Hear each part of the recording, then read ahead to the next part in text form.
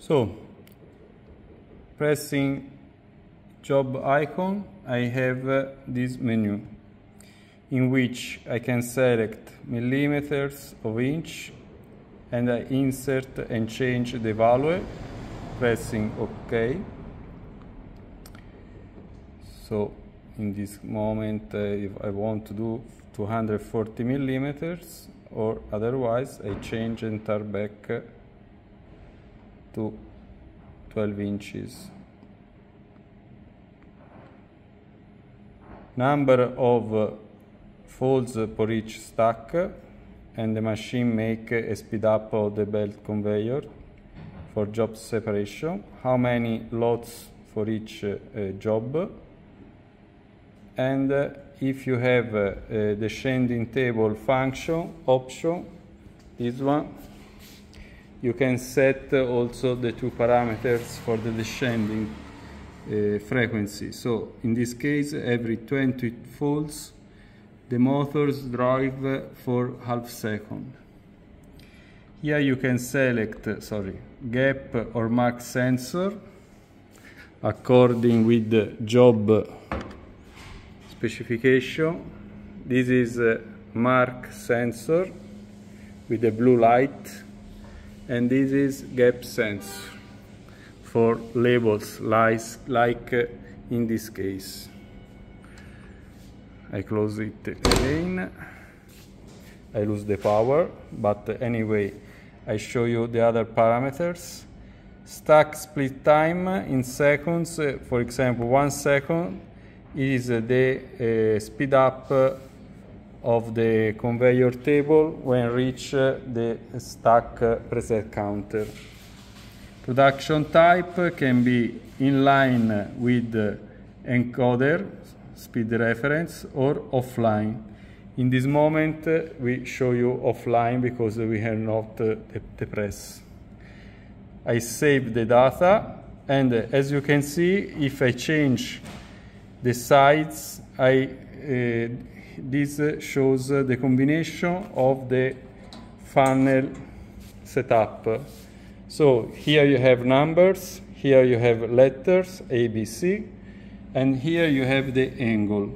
So with the 12 inches for sides, 304.8, you have B7, in this case B and 7, and the angle setup, you unscrew this screw and taking the funnel, you set left and right side equal angle, equal degree. Then fix again the screw here. The other commands of this keyboard are plus and minus belt speed. So the belt speed setting is these two push button. The potentiometer speed control is available only when the machine is offline production type, in this case. Otherwise, with the encoder it doesn't work because the machine goes together with the press. This selector is is important. It is folding setup. So when I have power on, so with all door closed, off and power on, I can open also the door and show you forward and backward in this case, and I adjust the beater position to find the right hitting point of the beater about half inch, 20 millimeters after cross perforation.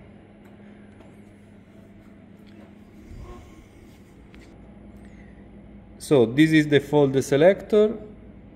This is jog. So with this press button, I can go feeding the paper and also the movement of the folding arms and beaters. And this one is start for automatic when all doors are closed and with the safety on. And this is the stop.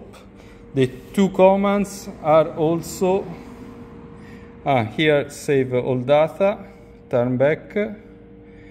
When all the same commands are also here, start and stop.